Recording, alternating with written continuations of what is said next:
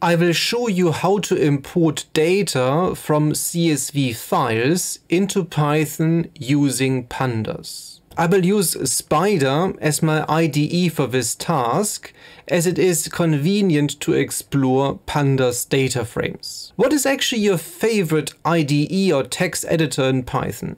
Just leave a comment below, it would be nice to rank and discuss them. First, we need to import Pandas. It is common to use the abbreviation PD for Pandas. Next, we can change our current working directory. I have done another video on how to do this in Python. I advise you to avoid a specific path, as this will only work on your machine. Instead, we keep the CSV file in the same folder where we keep our Python script. By default, this will be our current working directory when we run our script. Let's specify the file name, and as you can see, we look at gold prices. So this is our file name. I will just copy paste that and go into Spider. So I assign the file name to file_name. Of course, you can always do these things in one go, but personally I like to separate them and then change and modify my code for different files. Then we use the read_CSV function in Pandas. It is common to refer to df as the imported data will be a Pandas data frame. But of course you can use any other name you prefer. If you work with Spider, you can inspect the data directly. Otherwise, I suggest using the head or tail method. And now in Spider we can directly inspect the data frame, or we can use the head method to obtain the first 5 observations, or the tail method to see the last 5 observations. You can see that additional columns were imported with missing values. NaN refers to missing values in Pandas. That can happen depending on your original CSV file. We will address this a little bit later. I will now mention a few important options. Of course, there are many more options. Please feel free to leave a comment if you want to explore other options and problems. First, the header option. This is quite useful if you want to modify the name of your variables.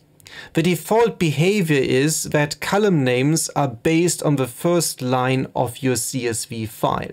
You can change that default setting using, for instance, header is equal to none. So this would assume that the first line does not contain the variable or the column names. And now, as you can see, our gold spot price is regarded as a first observation.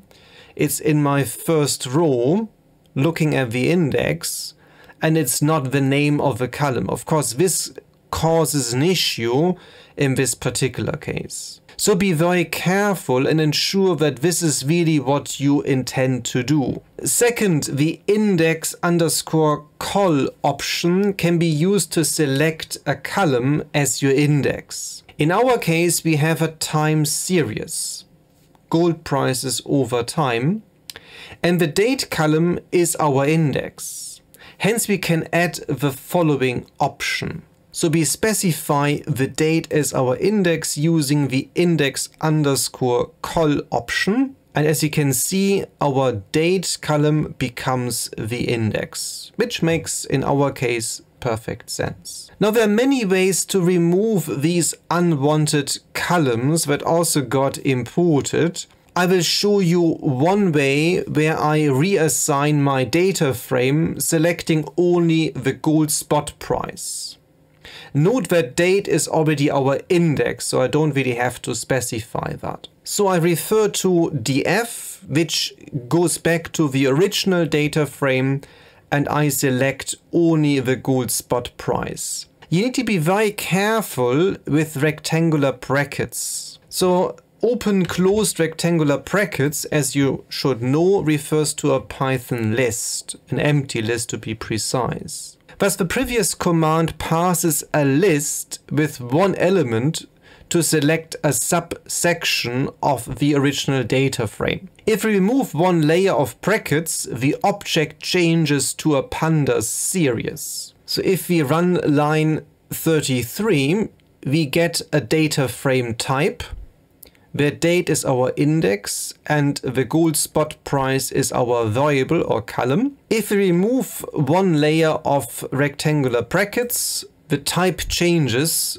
to a Pandas series. So you have to think very carefully whether this is really what you want. Please leave a comment if you have any questions or suggestions, and check out our content on www.unikarn.com and Udemy. You can find all the links in the description and also on our channel pages. And check out our latest Udemy course focused on getting started with Stata. I see you in the next one.